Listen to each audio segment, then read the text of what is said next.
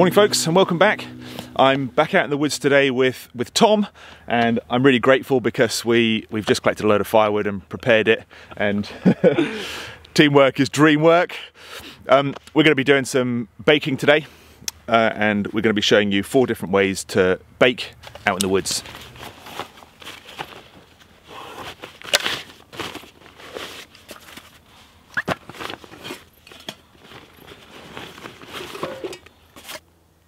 To bake or roast in camp, you need to have that all-round heat.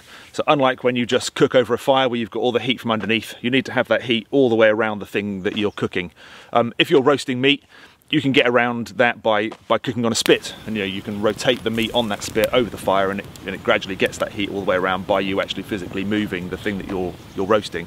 But if you want to bake, you need to have some sort of oven to contain that heat and get heat above as well as below the thing that you're cooking. The first oven I'm going to show you is the good old Dutch oven. I have several of these, and they're just a cast iron pot, sometimes with feet on, and they have a lid with a lip around the outside of the lid here. And they're designed so that you put them over your fire, you can hang them up or put them on a grill, or even just on the embers, and then you can load up coals onto the lid here, onto the top, and you get that heat from above as well as the heat from underneath. Being cast iron, it holds that heat really well, and you get that kind of all-around heat that you need for baking and roasting. The next thing I've got here is a good old billy pot. This is a 14cm zebra billy can, and this works really well as an oven. If you can find a grill that fits nicely inside, you can use the lid as a door, and normally I would have clips that would hold that lid on. Unfortunately, I left my clips at home, completely forgot about them, but I'm going to use a stick and just wedge it in there to hold the door shut while I bake in it. And you can just put that in the embers. You can rest a few big long embers over the top of the billy can, and you'll get that heat, that all-around heat, and that works really well for baking. It's inexpensive, it doesn't weigh very much, unlike the Dutch oven, which is really heavy, and obviously it doubles as your normal cooking pot, so it's a really good way of baking in camp.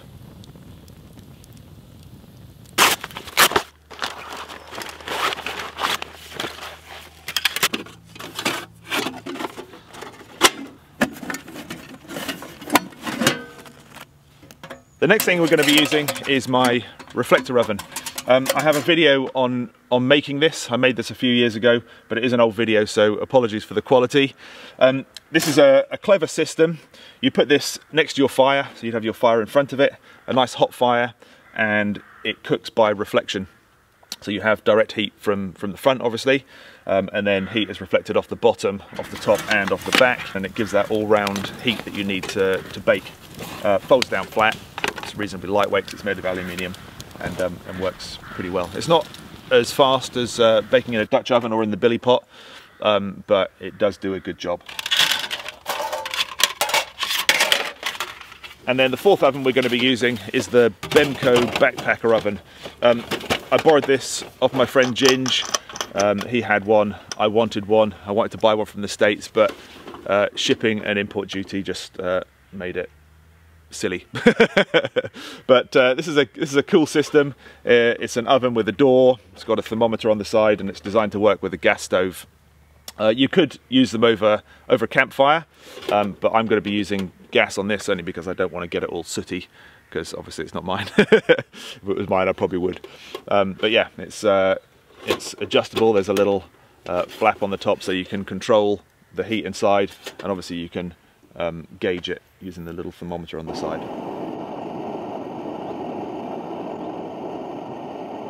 Right, we're going to get a fire lit, and Tom's going to put his culinary skills to use and make some scones so that we can try these 4 different systems out and make a bit of a comparison.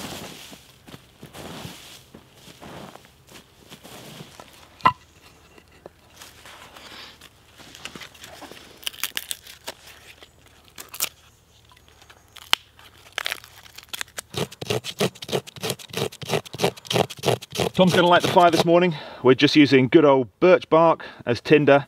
We've just scraped a load up, fluffed it up, and sitting on that little piece there. And Tom's going to use a good old ferro rod. Go for it, Tom.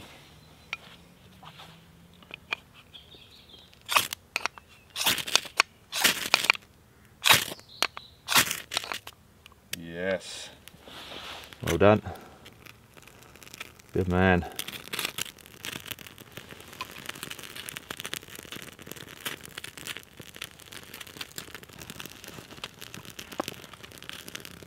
So just lay them across so they're resting on here. Look. They're resting up on there. Look. There we go. Yep.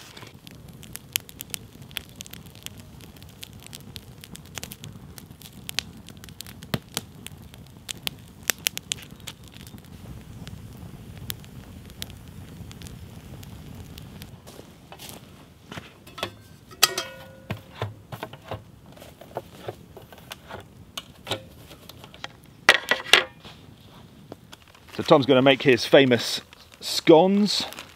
What have you got there in the bag, Tom? I've got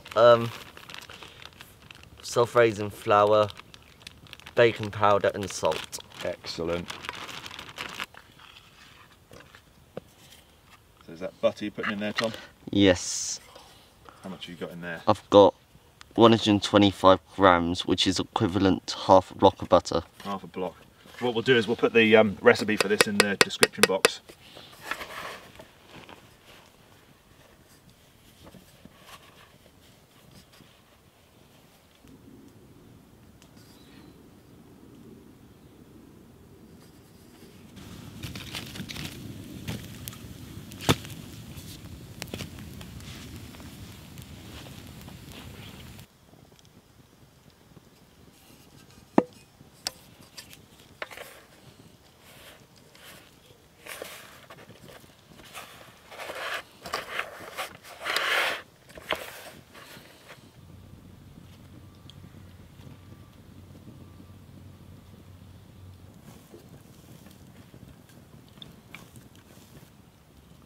Ooh, crumbly cheese. So we're going to do two different types of scone here. We're going to make some cheese and jalapeno scones, and then we're going to make some fruit scones. So I'm just grating some cheese onto Tom's rolled out dough here. Is that enough, Tom? Yep, that's enough. We'll save a bit to go on the top then, can't we? Right, we get a few of these jalapenos in then, Tom. Yep. Might be a bit of juice that comes out of them, it's the only thing, eh? Yeah.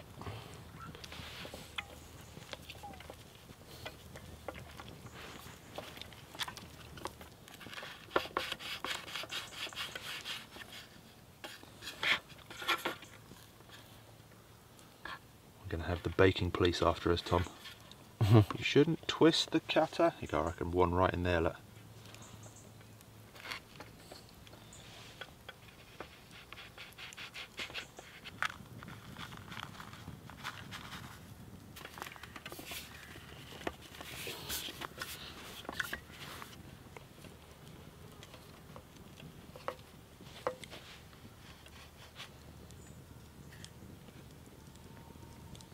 Yeah, who needs a pastry brush, eh?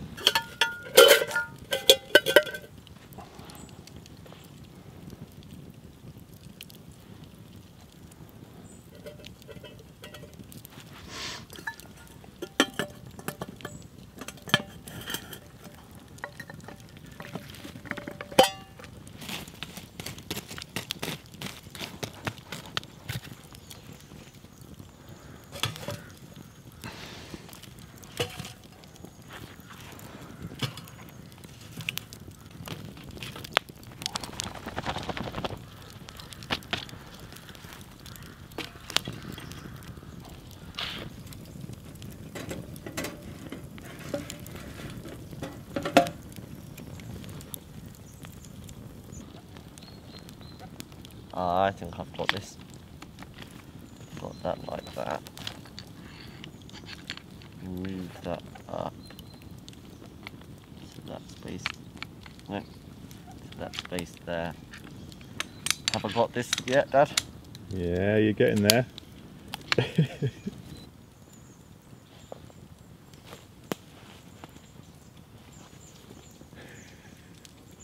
Oh, can you do it?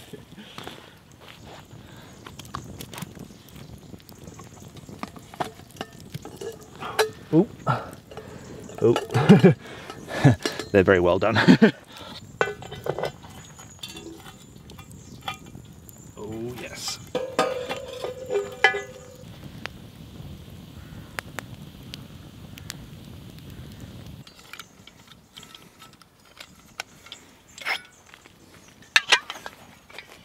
And the last two I'm going to do in the old Bemco oven, but I'm going to use a gas burner for this, like I said earlier. I've saved this to the end because I knew I was going to have a bit of a juggling act with the 3 ovens that needed the fire.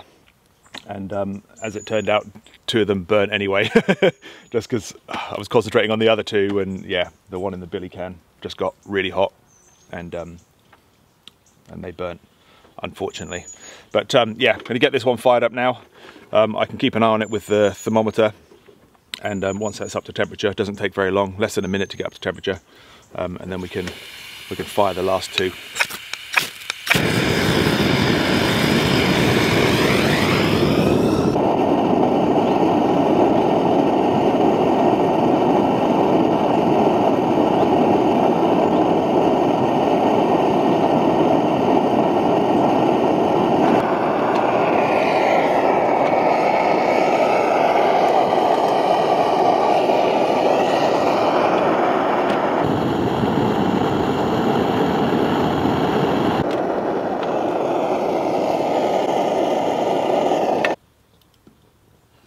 They've all come out pretty well.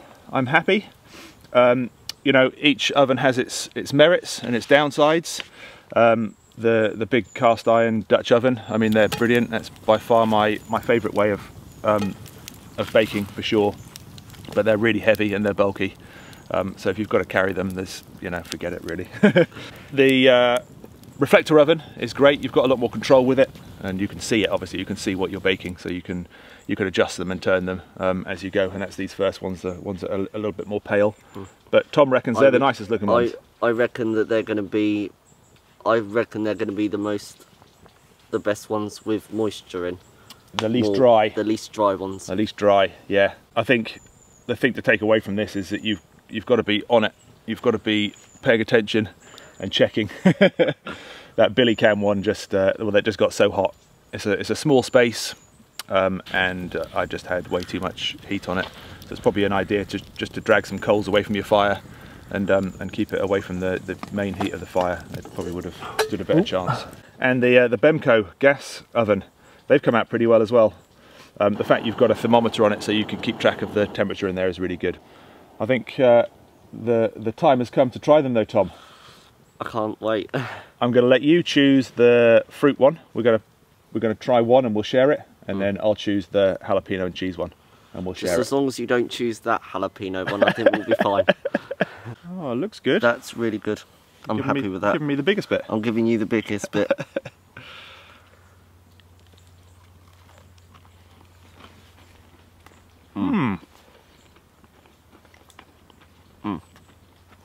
These taste really good.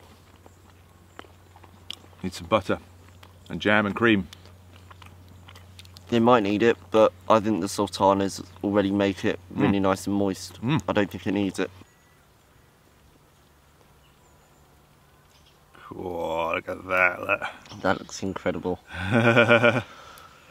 Yep. They're really good. Let's see what the burnt one's like inside.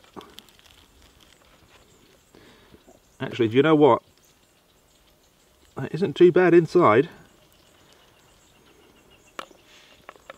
It's still moist, just a bit crispy.